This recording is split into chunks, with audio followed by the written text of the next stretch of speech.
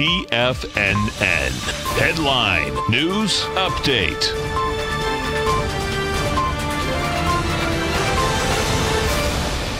Welcome, folks. I'm Tommy O'Brien, coming to you live from TFNN headquarters in Clearwater, Florida, 12 noon Eastern Time, middle of the trading day, and quite a volatile Tuesday. It's been the trend lately, some volatility in these markets. Dow Jones off 136 points, trading 23,897. S&P is negative by 8 points, trading at 2605. NASDAQ negative by only 5. I say only 5, trading at 6935. All markets negative, but man, quite a far cry from where we have been earlier this morning. Let's jump over to the Nadex platform, check in on some of those futures markets. Start things off with the Dow 30. Quite a chart formation. Lower we go, higher we go.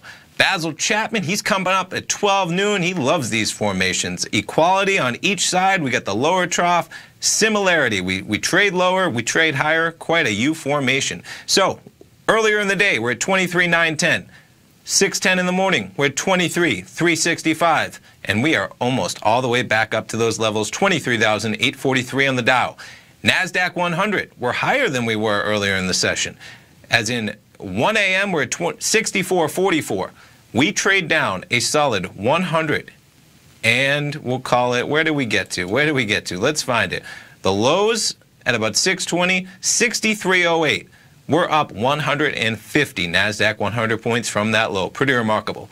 S&P 500, lows of the pre-market session, call it 2561. We're up a solid almost 45 S&P points from that level, 2605. Crude oil, we had the EIA numbers coming out this morning at 10:30, surprising the market a bit with a decline of 4.6 million barrels, expecting a increase of 2 million barrels, 63.11.